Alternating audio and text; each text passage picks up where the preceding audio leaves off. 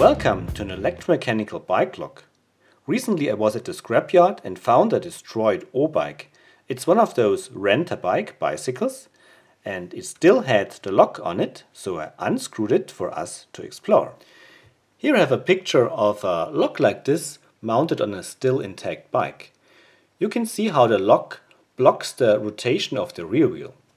In order to use the system and ride the bike, you first have to install an app on your smartphone. You enter your personal information and your credit card number, and then to ride the bike you have to scan a QR code that's put on the bike around here. Then the app opens a Bluetooth connection with a lock and unlocks the lock, and then the paying time starts. You ride the bike, and when you're done you press another button in the app and close the lock. Then the paying time stops.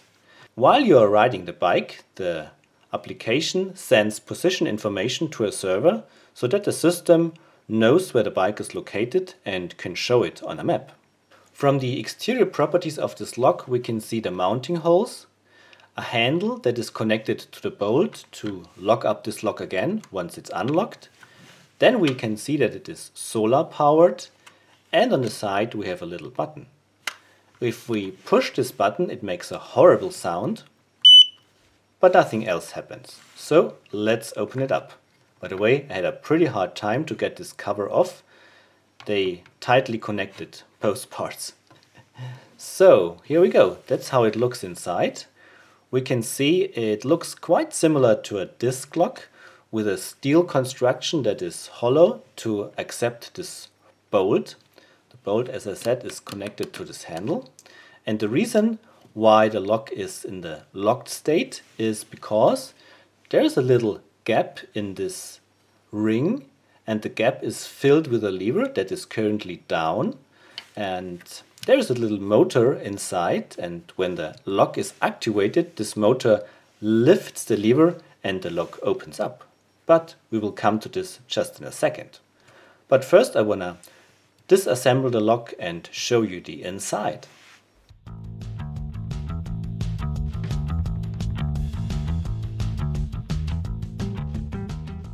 So here's the lock itself without the housing. We can see the upper part is where the electronics is, and here is also the battery that is charged by the solar panel. On the side we have the button and the little speaker, and the lower part is the mechanical lock. I think now it's time to lift the lever and get this lock unlocked. I just use a screwdriver and pull on the lever. And you can see there is a spring inside that pushes this bolt out of the way as soon as the lever is lifted, and so the lock is unlocked. Now we can disengage the electronic part and the mechanical part. Alright, let's quickly inspect the mechanical part. We can see the ring here that's inside, and when I use this handle to move it, we can see that there is a part where there is a cutout in the ring that is then filled with a lever and let the lock stay in the locked position. And on the right side we can also see the spring. Now here's the electronic or electromechanical part. Let's see how this looks inside by undoing the screws.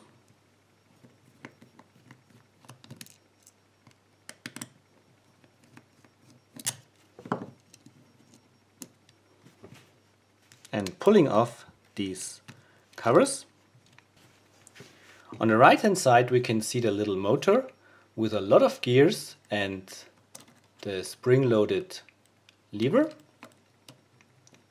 And on the right side there's a little switch so that the electronic knows when the lock is locked up or in the open state.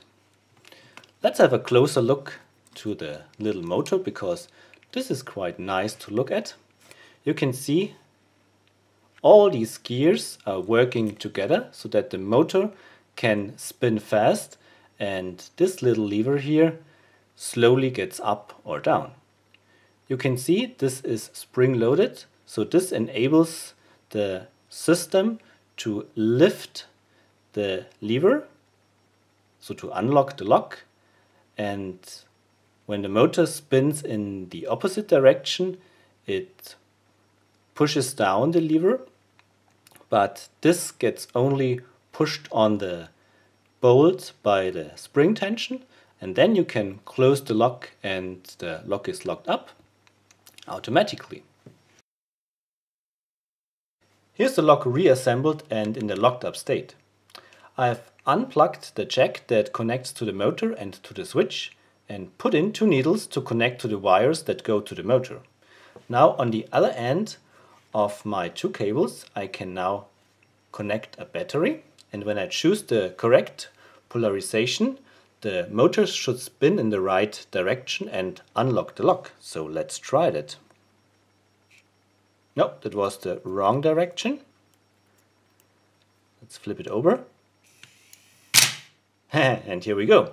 So the lock is now in the unlocked state. Now to lock it back up, we have to reverse the polarization, and the motor will release the pressure on the handle, and then it will stop. So now I can pull down the handle of this bolt and the lock locks up automatically. Pretty cool feature. Maybe you want to look at this mechanism in a close-up view. Here we have a good close-up view to the service window. I put around black tape to reduce reflections. The lock is currently in the locked up state and the lever is down. When I pull on the handle, I can move the bolt left and right, and you can see how the cutout touches the lever. Now I use the battery and connect to the cable so we can see the lever lifting and the lock unlocking. Okay, here we go, the lock is unlocked. If I flip the battery over, we should see how the lever wants to go down, but it's blocked by the round bolt. So let's look at that. Okay, the motor stopped, but now the lever is under spring tension, and when I pull on the handle and get the cutout of the bolt under the lever goes down by the spring, and now the lock is locked up again. I pulled out the switch and the motor again to see the gears spinning in a close-up view. I also put the motor on top of 2 parapliers to get some clearance for the lever. So let's zoom in to see the wheels or the gears spinning in a close-up view. Alright, I attached the battery and here we go. That's an awesome view. I really liked it.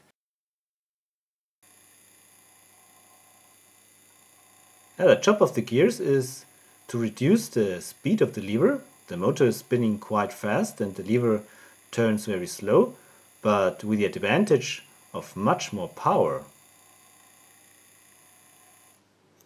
Flip over the battery to reverse the direction.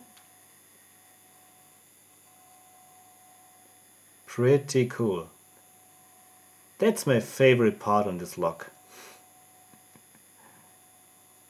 So here's the lock completely reassembled, and now it's time to see how secure it is. I tried to connect via Bluetooth with my smartphone, and there is a name appearing in the list of Bluetooth applications, but the connection failed, so I think I'm missing a code or so. As I have no experience with that, I think it's up to someone else to see if there is a Bluetooth vulnerability. I want to now focus on the physical security, therefore I open up this cover again, and obviously this service window here is the weak point. The lock is currently locked up state, and if I just use a screwdriver and pull on this lever, the lock will open. Also, if I use a pick, I will give you a close-up on this now, and just insert it like so, flip it over and pull the lever, it will open right away.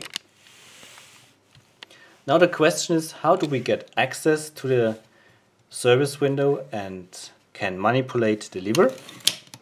I think there is no other option than to make a little hole in here and to put some tools in and see if we can lift the lever. So let's try to do that. Alright, now comes the fun part, the experiment. I've put the cover back on and used tape here, there and there to make sure the cover doesn't come loose again. Now I wanna see if I can use some basic tools to get access to the service window and not destroy too much of the lock. I think the service window is right around here at this edge, and to get a hole in here I think I will just use a lighter and a screwdriver. So let's see if this works. I will heat up my screwdriver.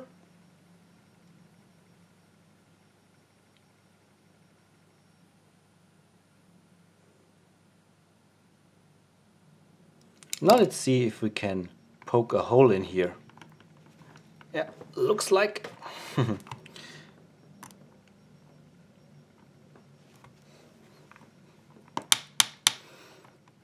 Okay, maybe not the first time. Let's do that again.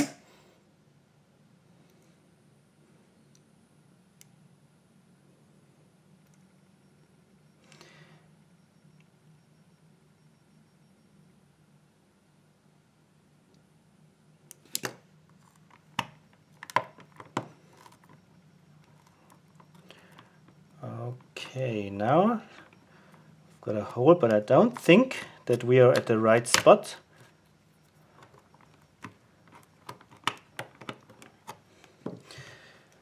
Maybe I can stick in my pick and lift the lever, but I'm not quite sure.